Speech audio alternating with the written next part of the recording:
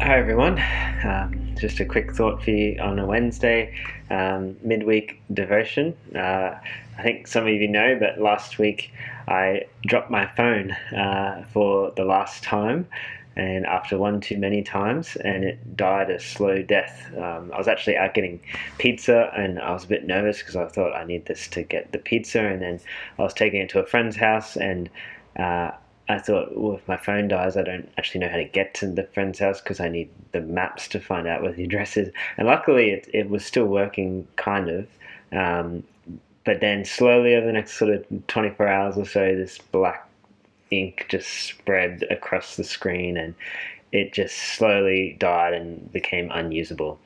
And I sort of started to look for something, or maybe I can get something quickly, but I was heading away for the weekend and I thought I'll just live for the weekend without a phone. And it was okay. I was away on a family holiday, and I had my computer, and I could search some messages using that, and I could, yeah, kind of keep in touch that way. But as soon as I got back, I had this just felt need of like I really need to get something sorted. I need to have a phone. People might be messaging me, so quickly on Sunday afternoon, I found a secondhand phone and went and got that and got it sorted, and I was quite motivated. And it was interesting because I kind of even felt surprised by just how it felt to not have a working phone for a few days. I sort of thought it would be fine, and it was fine, but there was this sense of lack, like feeling disconnected, feeling like I can't do something, like even just put in directions to get somewhere, or if people contact me, I don't know who's contacting me, or I can't search something, and there was just this sense of like, well, in our day and age, like um, in many ways, you kind of need a phone to get by, like unless you pull out the Refidex or something like that. But in many ways, it's kind of like this real need, and so much of our time and attention and functions in life are using our phones. Even I'm recording this on my phone right now, and they're not bad things. There's dangers that come with them, but the technology that can be used for lots of good things as well. But it just made me realize just how dependent many of us are on this form of technology. And I don't know if you've noticed that, but yeah, we use these for messages, we use this for information, we use this to find connection to the other world, we use it for to the outside world, we use it for music, directions to places, reading books. I mean, even now we use it to hear messages from church or even attend church on your phone. We use it for so many things. So therefore, if it dies or breaks, runs out of battery, like there might be this sense of being vulnerable. Or in a sense, it kind of feels a bit like maybe losing a limb. It's like you can't do a lot of stuff, you can't get places, can't be connected to others without a working phone. And this got me kind of thinking because I thought, well, obviously, many of us are dependent on this technology, and therefore, when it's not there, it's really noticeable. But I thought, well, for me personally, and maybe for us as well, we would notice if we don't have a working phone, but do we notice when we're not connected to God, when we're not in His presence, we're not living life with Him? Is that really noticeable? Like if we really notice it when we don't have a phone, do we really notice it maybe if we're not in close connection with Him? Because I rarely leave the house without a phone. I think most people would rarely leave the house without a phone, but how often do we just leave the house without really being in touch with God's presence and God being with us?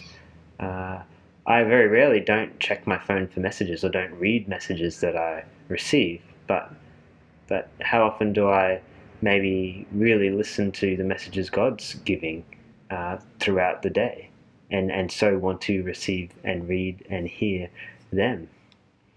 Our phones can really take so much distraction and attention from us.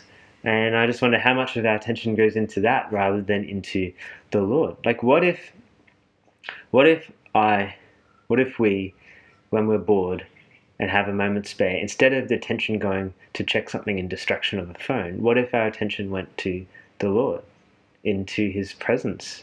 What if that was the thing that we craved in moments of space?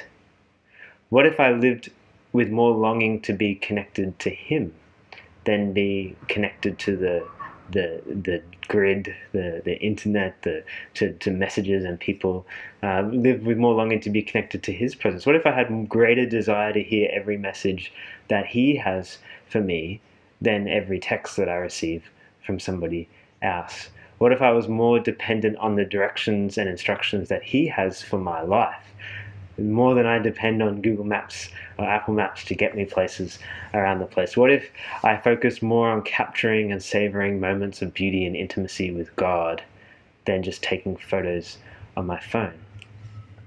And see, there are many good things and many things that phones can help us with in the day-to-day, but we're in danger of them taking our attention and becoming something that we depend on for life. But while Jesus was fasting, he quoted this verse from Deuteronomy that says, "Man does not live by bread alone, but by every word that comes from the mouth of God." And he's saying, well, fasting and proving, he's saying we don't actually live by bread alone. Bread's important, it's good, but we actually live by the word of God. God's the provider. God is actually the one we're ultimately dependent on.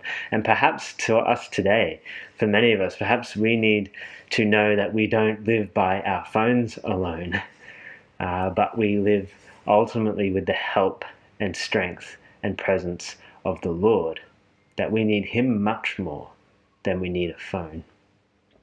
And maybe in some ways the way to learn that we don't live by bread alone is through fasting. We fast and we realize it's God's presence that sustains us. And maybe there's something to be said for fasting technology, for fasting our phone. And maybe even this week, consider, could you turn off your phone for a bit? A few hours maybe, a day, or maybe just an hour a day. And just think, well, what does it feel like to not have that connection? And what does it like to actually realize we need God's help, God's presence, not just this form of technology? So just bless you guys. Have a great week. And yeah, we'll see you next time.